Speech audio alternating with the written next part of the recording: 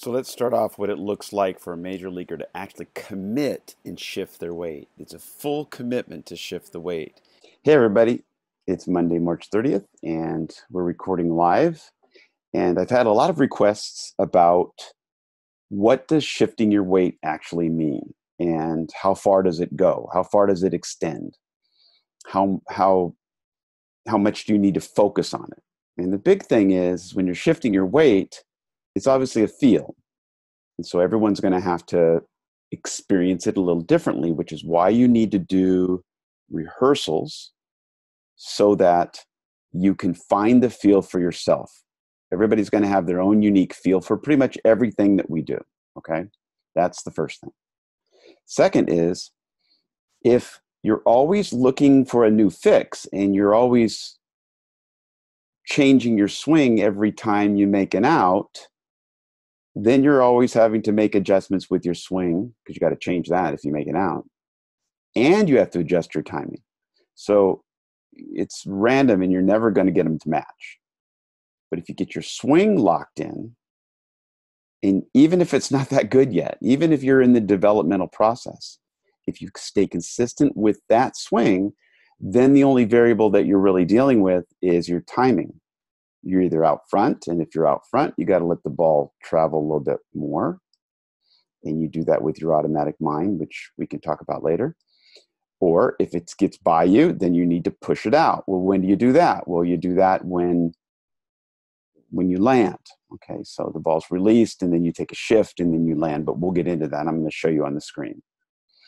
But before we get into timing, because the reason why I brought up weight shifting is because in the most primitive way I can explain what your timing is, it's transferring your weight into the ball on time.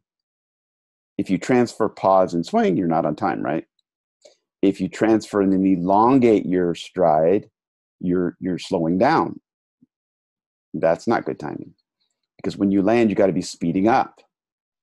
It's a ballistic. When you land, it's like a springboard, and you land, and then all that energy comes up through your system, and then your upper body just ballistically rotates.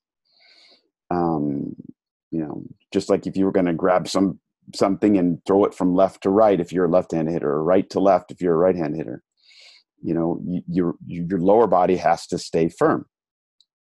So before we're able to well, let me say one more thing about that.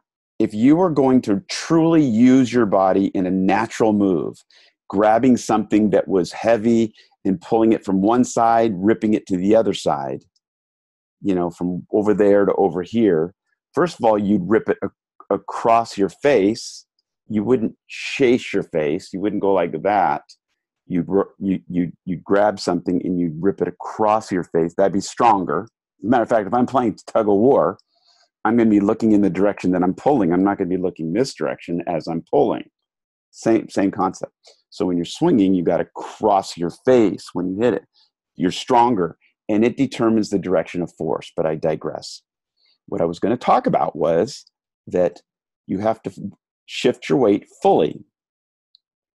And of course, you have to feel that. And in order to be on time, you have to transfer your weight on time fully. Now, that doesn't mean that you're going to go fully up over onto your front side. That doesn't mean leaking.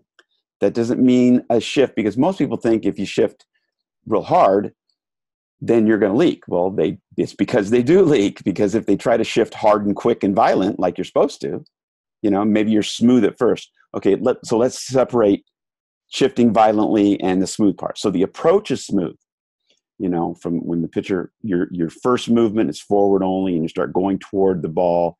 But when you land, that's when it becomes violent. When that front foot comes down, wham, then you get violent, okay? But the first part, of course, is smooth and you're gliding into it. You're controlling your forward motion. But when that front heel comes down, you better be accelerating. But most people, because timing is transferring on time, which means that front foot has come down, you can't stop and delay. That's why getting your foot down early and then hip sliding and doing all that, it's you're defeating the purpose. But in order to transfer on time, you have to be able to stay on the ball. And if you have and to stay on the ball, you have to keep your lower body in position so that you're over the plate a little bit and you're shifting your weight, and that weight locks that front hip a little bit. Now, when you unload the back side, and I'm going to show you that, and I'll describe it. When you shift off of your back leg, now you can keep your back foot attached to the ground, but it doesn't mean that you lift it off the ground necessarily. But because you've unloaded the back side, the upper body can rotate fully. You can take a full rotation. If you didn't shift your weight and you rotated, you would look at somebody and say, oh, they can't hit. And you'd probably tell them, oh, you got to turn. And you'd focus on the turning. So, of course, they'd rotate their back foot and they'd rotate their hips. That's not the fix for some person who's not rotating anything, who's not shifting his weight at all. If you're not shifting your weight at all, you look stuck. It's because you're not shifting your weight off of the backside. You shift your weight off of the backside and you become free. Okay? But you need to learn how to shift off of the backside and not leak, but also shift far enough so that you lock your front hip so that your upper body can rotate against it. In other words, so that it can provide the resistance that's needed for your upper body to turn. Some of you might be lost, so let me explain. Okay, so we're going to go and I'm going to show you. Okay, so first, let's watch the pitcher. The pitcher's in his windup. A lot of young players will start lifting their foot randomly early. But the point is that timing is shifting on time. So if you can find a way to just stay on the ground and then shift when it's time to actually go. Okay, here he is. So first of all, let me just preface this by this is a young hitter, just started learning how to hit, and he was having trouble at first, but at the end, I'm going to show you the improvement. Okay, so this is what he was doing at first. So first pitch, high pitch. Okay, so you might not have really noticed anything there. Okay, you might have thought, well, what's that? Here, let me open it up the right way so I can go frame by frame. Okay. So there he goes, boom. Okay, so what did you notice here? Well, first of all, the weight shift came. Now watch. He lifts his foot on time, okay, right about at release. But watch, his weight never actually get past the center of his body. You're not ready until you get in front of center. Okay, now that doesn't mean your front foot can't reach way out and get way in front of your center. But if you're behind your center, and if you don't commit to your weight shift, you're really not ready. So he wasn't ready on this pitch, okay? And then, if he was going to do anything, he was going to rotate from there, but he backs away, okay? So that's the first one. So you see he wasn't actually ready to hit, and that's common. Okay. He's really come a long way since then. Okay, so here's the next one. So here's the windup again. He's on his backside a little bit more now. And then he goes to swing, takes a little step. And look, he never quite gets even, so he's behind center. He hardly gets to center, and look at his hips, he starts to rotate. Okay? Now, he doesn't actually end up swinging, okay? But it shows you he was already starting his swing without actually getting in the ready position, which means fully shifted.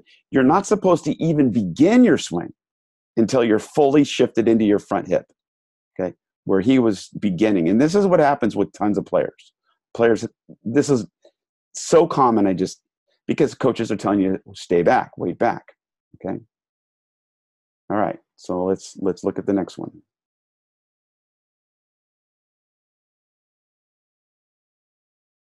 Come on, technology. Okay, so let's just play this one. Pitcher winds up, and he goes and swings. Okay, so he pops it up.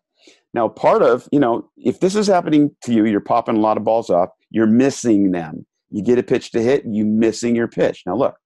So he takes a shift. First of all, he goes up a little bit. So he's really susceptible to leaking. And then look, he's not even quite forward. His body's moving forward, but he's still in the center, his center of mass. He's not getting shifted far enough to get ready. His weight certainly hasn't shifted into his front hip yet. And he's already starting his rotation. So that way the front leg posts up, and in this case, it doesn't even post up. His front knee is bent, which means he's going to leak when he swings. And so right now, all he has left is an arm swing. So all it is an arm swing. And technically, there's no return. See, transfer, there's no return. The back knee is just sitting there. It's not really doing anything. Now, the back knee, you can see his back heel push back a little bit there. See the back heel pushes back right there? Now, that's technically a return, but he's not able to shift violently like he wants to yet, okay? And he also caught himself with his front foot. All right, so, but what I wanted you to see is that he's not quite getting shifted in his front hip, and he's already starting to rotate that hip, okay? Which means you're not ready yet, okay? Okay, so let's watch the next one. Okay, so now this is like the emergency hack that happens all the time. Okay, the pitcher's going, he's getting, he is beginning at the right time, he's riding and striding correctly. In other words, he's filtering out the pitcher's motion and everything. But you can just tell he's not moving forward right now. You need to be moving forward, even if it's an inch. So, but he's not, and so there's really nothing you can do. So if he never shifts, he never even gets to center, and he starts his rotation, starts to swing. You don't have the sensation of the ability to swing like a major leaguer does. Like a great hitter has a feeling that he could swing.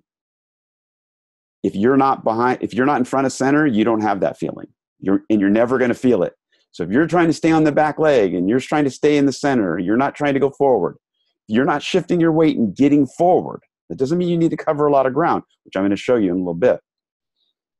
You're starting to swing before you've shifted.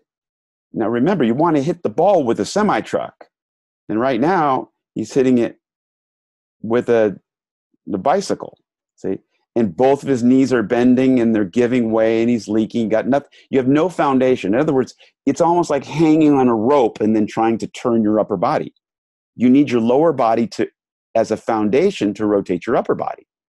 Like if you were going to shovel some sand, so if he scooped to his right and grabbed some sand and then he was going to throw it to his left toward the pitcher, that's not how you do it, is it? See? So you can relate things to everyday life. All right, so this is kind of like an emergency hack here, as you can see, right? Because he really was never ready at any point, right? All right. Okay, so now let's see this next one. He's getting better and better as he goes. All right, he smoked this ball. Now he crushed this ball, okay? But we're going to take a look at it. Now it's a high pitch. Granted, it's a high pitch. So he had to kind of come up on it a little bit. But let's just take a look at it. Okay, so he shifts a little bit further. Okay, now that's a little bit further into the front hip. Not real far, but it's further than before. Okay, and his back foot stays sideways. It's further into the front hip, but you can see he doesn't quite get far enough into the front hip before he starts his turn. But as you can see, he's starting to rotate, and his hips are still sideways, which is good. You can see the bat's lagging a little too much. Now a lot of that is caused from the connection between your arms and your body's shifting. So when you go to shift, you need to bring the bat with you, and then your arms need to be connected to that back shoulder. So when that back elbow rotates through, the bat's going to respond. Now, if you have anything loose, the bat's going to lag behind, and that's going to cause you to foul off a pitch. In this case, he gets it. But notice he's pulling his hands in. Pulling his hands in because he had to create a shortcut to get the barrel on the ball. Okay, so we worked on that. But as you can see, he got a little bit further into that front hip and off of his backside. Now, take a look at his back foot. He did do a little slide on his back foot. Now, what does that do? That lengthens your swing timeline. Takes longer to get to the ball that way. So in other words, if you're going to do all this movement, if you keep the back foot on the ground, you're going to get the swing through sooner.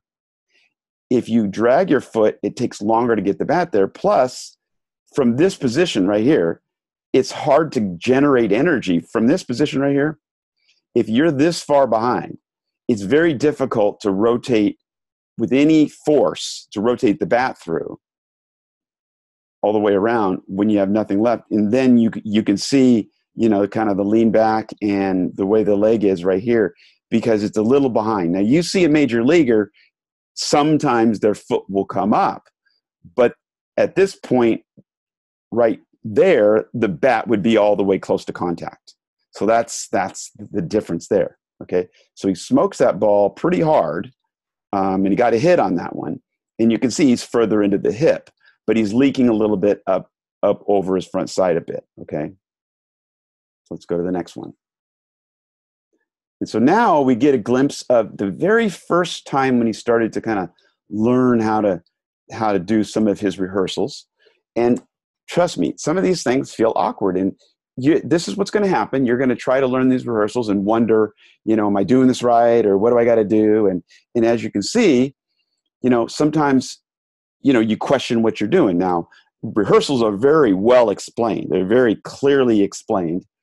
And as long as you're not supposed to pause like that, okay? There's all sorts of pauses. Now he is working one hand at a time, but he doesn't have quite good control of the bat right there. Now see all these little pauses? Now he is trying to do some of the things. Now one of the things, let me just give you an example. Let's kind of move this back here a little bit. Let's get him going. Okay, so as you go forward, there should never be a stop. Okay, it should never stop. You should just keep moving instead of stopping. Because if you're going to swing, you know, if you're going to convert this into a walking swing, because this is what you got. Look, you want to learn how to stay on the ball first before you're able to work on your timing. Because if you can't stay on the ball, you're never going to be good at timing. So by pausing, if he were to swing here, say there's no weight shift involved, at least, well, he's actually shifting here because he's actually doing a weight shift swing, but it's not with the stride. It's not connected to the stride. There's a pause there. Now, later on, as you get more advanced, I'll show you some videos where it's a lot more fluid, okay? So let's see something else. Okay, so we go a little bit further. And now, once again, this is early on, just learning how to do it. Okay, that's a little bit smoother. He's continuing his motion, but notice he's going forward first. That was kind of a reach. Hips kind of got unstable there. See how the hips, here, let's watch. Let's kind of back this up. See how the hips, okay, so the hips are, okay, so the hips are up here. Okay, the hips are level, maybe even up.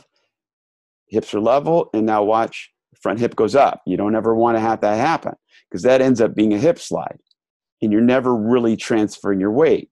See, the weight's not really transferred because you need to get in front of center to be ready, okay? But, of course, you're learning, and that's the process. Look, you think that when you take about 10 swings, you know, in your room and you think, okay, what else can I do? There are so many things you need to do when you rehearse that you just don't know about. You don't know what to rehearse. And something as simple as this, if you don't have certainty of what you're doing, now that was a little bit better, it's a little smooth, but there goes the pauses again, because he had to think about swinging. That's part of the process. You're recoding the swing. Now right now, he's connecting the front and back side with a transfer. Front side is moving, transferring his weight as he's swinging, and he has a little bit more control there. So that's excellent. Okay, that's a lot better. Okay, so now we're going to start to see how he looks a little bit further along, okay, in the rehearsals. Okay, so let's just kind of watch it as it goes. All right, so now he's doing a stride transfer contact return. See the return, okay, and I'll slow it down after he goes through this whole thing. Now, all the moves there are really good, okay? All right, so what he's doing here by going back and forth again is rocking to set his hips, to shift those hips. Now, as you can see, he's getting his hips fully shifted. So let me show you what he's doing. He's shifting, he's getting in front of center there, see? Now that locks that front hip. Now normally, now look, if this was a real swing here, obviously he'd be leaking over the front side because he's not going to swing like this, okay? Because normally, but what he's practicing is he's practicing making the shift fully first before he swings into that hip, so that when he does stride, as you can see, then, as you can see, he's making a full commitment to that shift into his front hip. He's fully committing. Now, everything's sideways, and then he continues to shift, all right, and then he returns. So here's the return.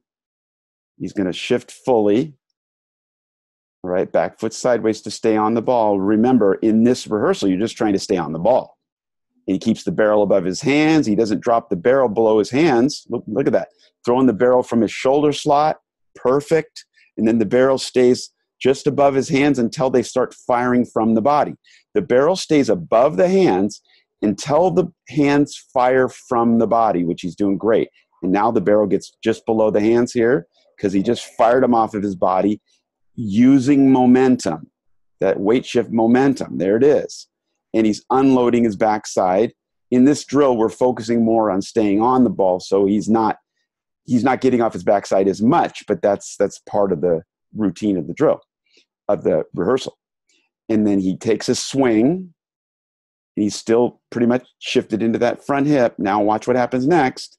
He finishes and then returns. Notice how quickly, after his swing, watch his weight go back. He does the return. Now that keeps him, so he's in the center. Now when you learn how to do this really quickly, then, imagine this right here, 10 times quicker. Because if you do this explosively, you can make it really quick. Okay, so he's shifting back and forth to ensure that he gets a shift and that he stays sideways. All right. Once again, he's shifting back and forth to ensure that he gets to the front hip and that he doesn't open up first. And then he takes a stride to get his foot out in front of his body, and then he turns. Now, one more thing I want you to notice. Okay, there it is. Okay, so his head's here. Here's my cursor right there, right at his hat. Now watch. He takes a shift. He comes back. So he went about 10, 12 inches, okay, which is about normal in a swing. And this is just a rehearsal, and we're trying to accentuate shifting the weight. Now, the longer you do this, the easier it is to cover less ground and still do all of these things and to not leave anything out. And then of course, you're going to see this from the front. All right, so we'll see this from the front. So he's going to, and he's starting to swing a little bit harder now. So it's shift. No, there it is. There's a swing. Now notice his front hips. So he's going through his swing. Okay, now watch. Look, he's pulling off his swing here. So he does his shift. He's getting fully into that front hip. His upper body's getting through. Bat's in the shoulder slot. He hasn't thrown his bat from his body yet. Look at the barrel. It's still slightly above the hands, the way it's supposed to be. Not a launch angle way below swinging up. He's not fighting gravity here. He's letting the barrel drop. He's using gravity, so as the barrel drops, it picks up speed. And then when you fire it from your body, then it gets below the hands. Notice his hips are sideways. His hips are pointing toward the second. I don't know what's going on here. Okay, so I had to stop that here. Okay, sorry about that. I don't know what happened. So I was recording that. But anyways, yeah, so you see the progression of somebody working on this. There is so much to learn. I mean, this was just a little part of Module 1, a small part. And we interact together, and everyone's different. So those who apply themselves and if they do the rehearsals, now I create individualized rehearsals for you depending on what you need. Like I made that one for Zach because he needed that. So I made that. I just invented it right then and there because I needed him to set his hip before he swung, because he was quitting, and like his shift was coming to a stop before he'd swing. But so now he's developing it. If you do that, look, if you learn to shift fully before you swing and lock in that front hip, you can't pull off, especially if you're leaned over the plate a little bit. You know, if you're leaned over the plate slightly and you shift, you can't open up. I mean, you can't pull off. You can't open up because, well, your front hip is locked in. Now, your hips are going to get turned because you've unloaded, but they're getting turned. They're not you're not rotating your hips. You're not thinking hips. You're not thinking fire your hips any more than you would if you were shoveling sand and shoveling it from one direction, throwing it to the other direction. Look, everything that you do in hitting can be related to something that's so common sense. And so the problem comes when each of us has our own unique issues. And because of those issues, we got to get way deep down, and you need empirical evidence to know that it's true. Fortunately, I have that empirical evidence of playing over 10 years in the big leagues, trial and error, failing, succeeding, knowing what works and what doesn't at the highest level. That's where all the information is, at that level. That's where the true information is.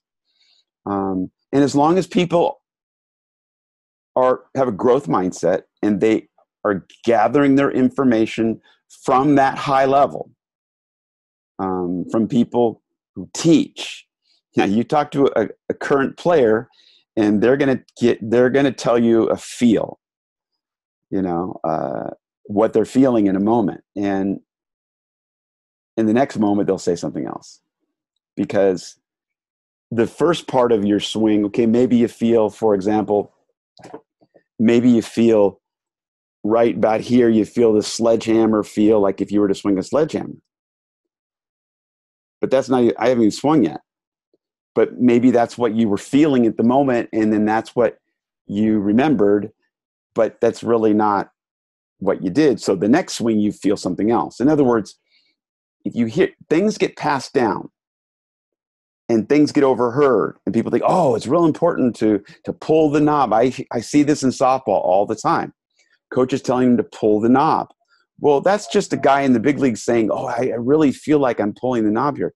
Well, yeah, before your hands move at all, before you start your swing, because, well, there's a lot of reasons why. Because as the sledgehammer falls back, if you pull the knob, it's lighter. The knob is lighter, but you don't actually remove it. You don't actually pull it, slide it across the body, because then that's arm swinging. It's pulling your hands in. That would be horrible. Okay.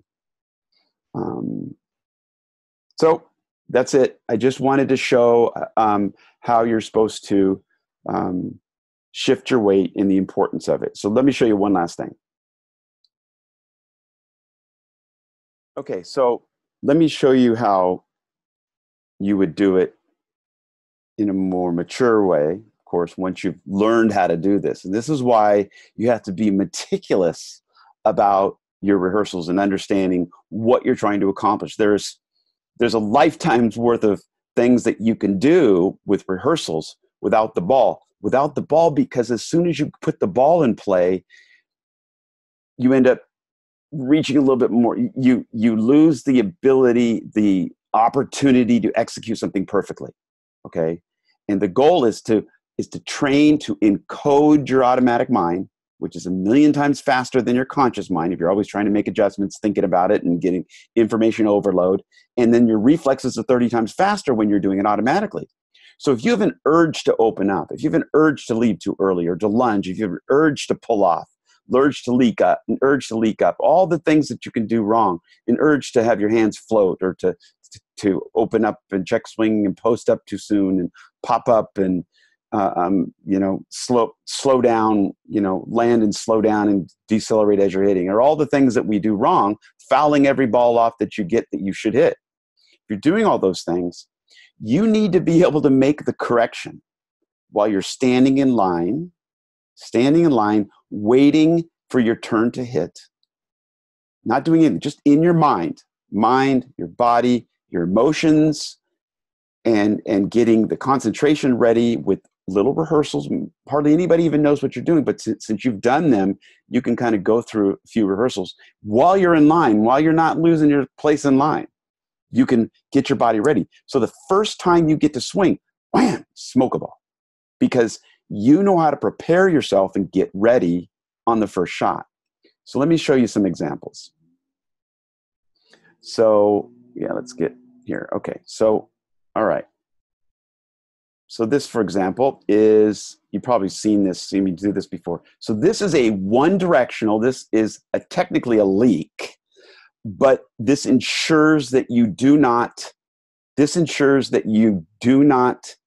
open up. Now, as you see, I'm shifting, getting all my weight into it, taking a nice flat swing. I'm dropping the barrel in the same spot every time. My barrel drops, and I'm hitting the same spot every time. Arms are straight, fully extended. Then I roll over and fold them, and I come back. And now I'm going into, this is a organized workout where I took 10 swings, and then I go into a stride swing, which I hit the same spot, by the way. I hit the same spot every time, right? Right there, I hit that spot. Well, I can't find where it is. There it is. I'm going to hit this spot every time. Arms extended, then they roll over, and then they fold up. So as you go over, you're always hitting the same spot, full shift. Now, that's technically a leak if I didn't return.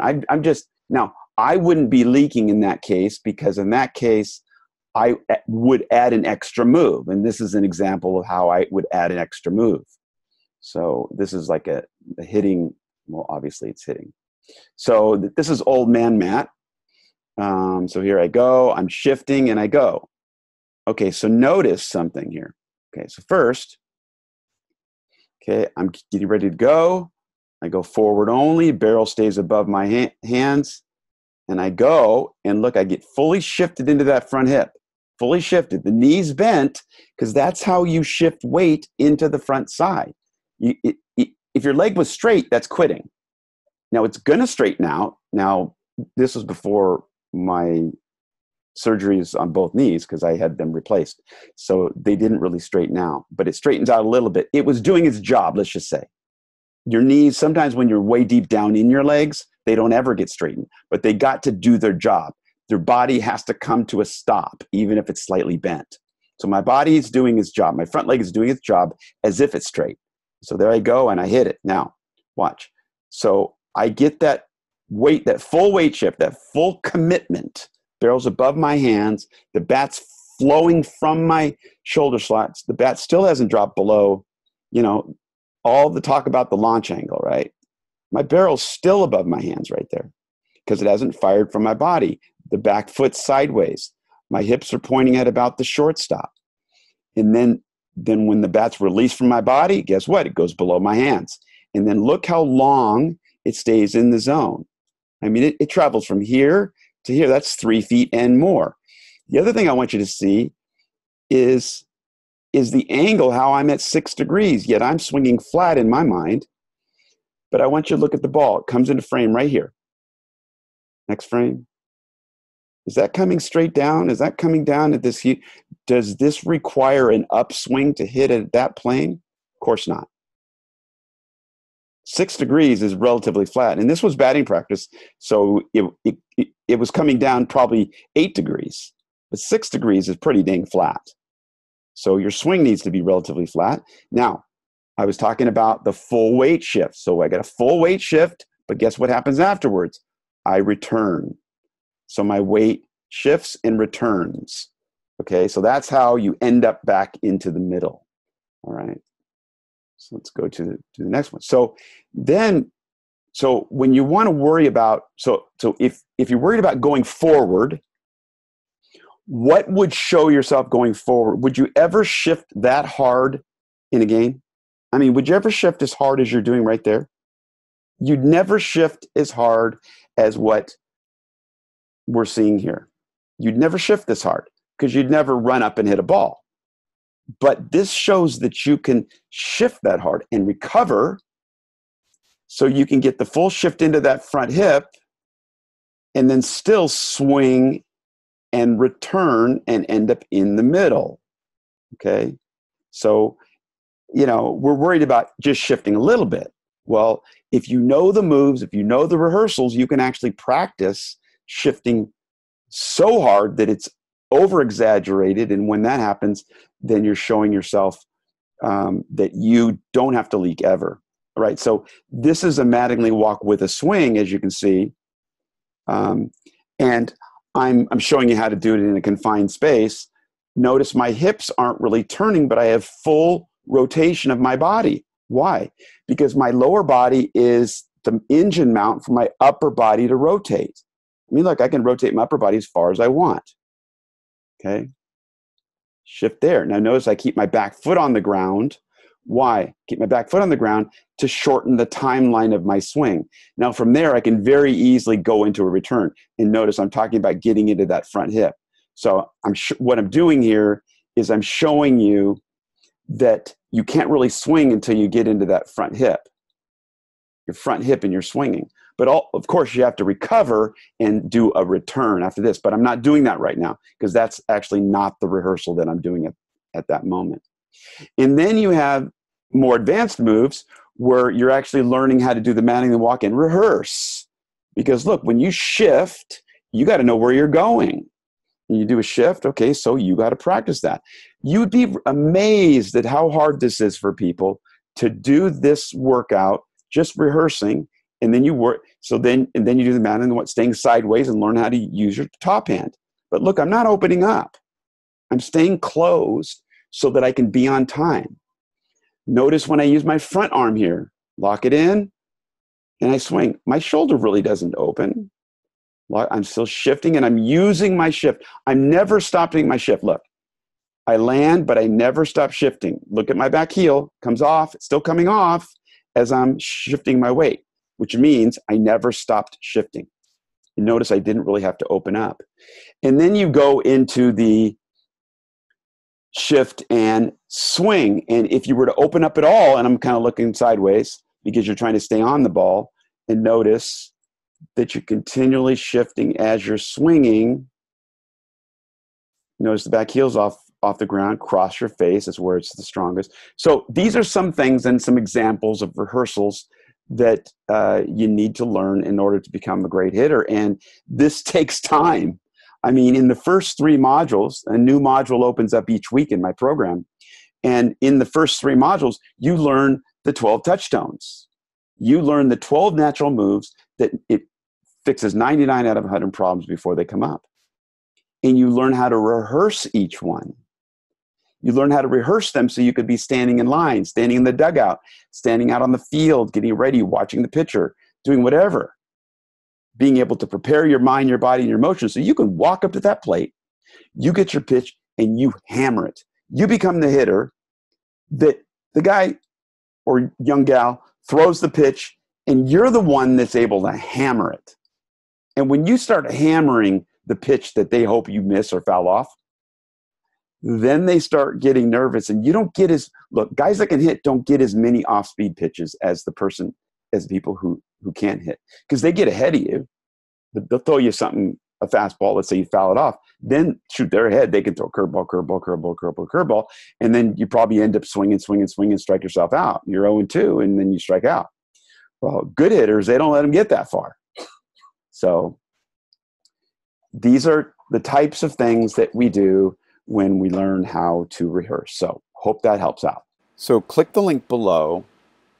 If you'd like to be on the list to get into our Q&A group, there's no cost. We just would love to have you there and to answer your questions and to get you moving during this really difficult time while you're at home. And we just like to be a support for you, and you get your questions answered, and you figure out what you got to do during this time when everyone's restless, so that you can get ready, so you can have a better understanding of what you need to do as a hitter to be prepared, to be able to stand in line and get ready to hit, even though you haven't taken batting practice. Be in the dugout, get ready, be in the on deck circle, know exactly what you got to do.